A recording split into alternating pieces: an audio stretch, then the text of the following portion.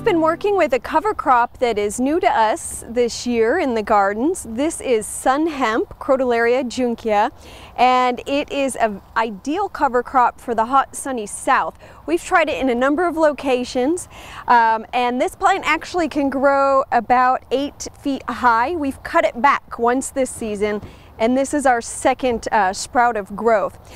It's widely used because it is such a rapid grower. Over a fairly short season of about 8 weeks, it can grow and produce significant amounts of biomass that can then be incorporated or laid on the soil. It's also a legume, so it's fixing atmospheric nitrogen and making that available to plants. Of course, as a cover crop, it also provides the benefit of covering the soil during fallow periods to prevent erosion.